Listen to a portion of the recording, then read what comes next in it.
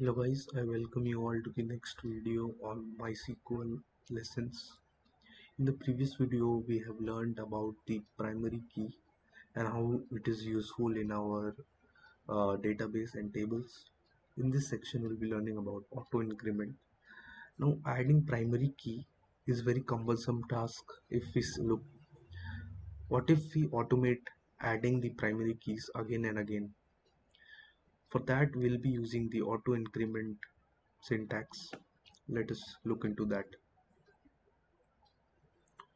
So we'll be creating another table and we'll be adding the auto increment value here, you could see, and I'll show you what does that mean. Let us move to the editor. So I'll do a create table students 3. I'll add name. Name should be varchar, should be a 200.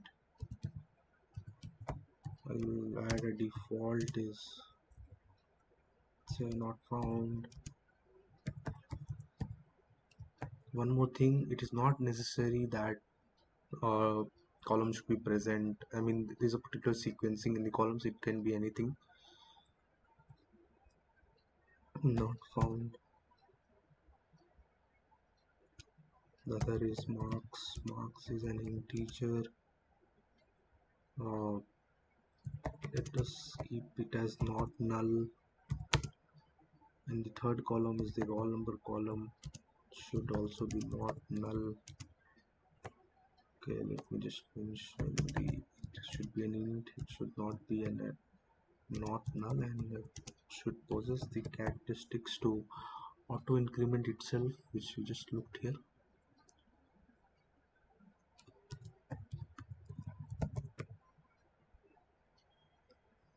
And one more thing, we need to enter what is the primary key.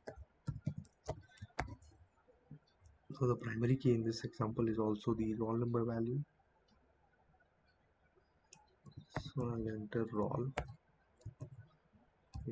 Okay, there should not be any underscore between primary and key.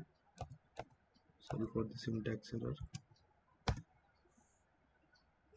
That has done successfully. We'll do a select star from students 3.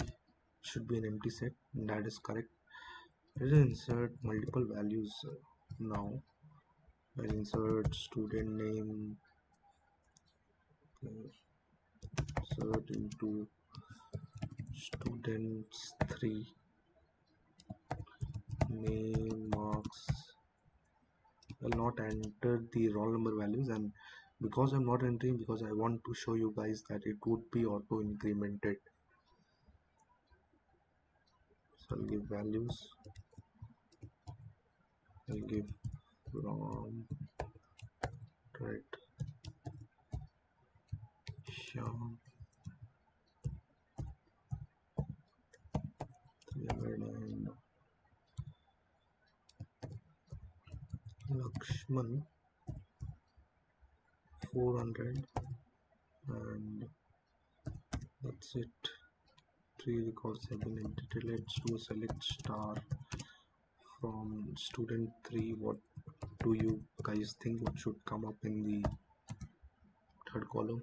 And as you can see, we have given an auto increment. The roll number column is coming up on its own. We need not to enter the values there. So this is very much useful if there is a primary key column and we need not to enter the same values again and again in our table.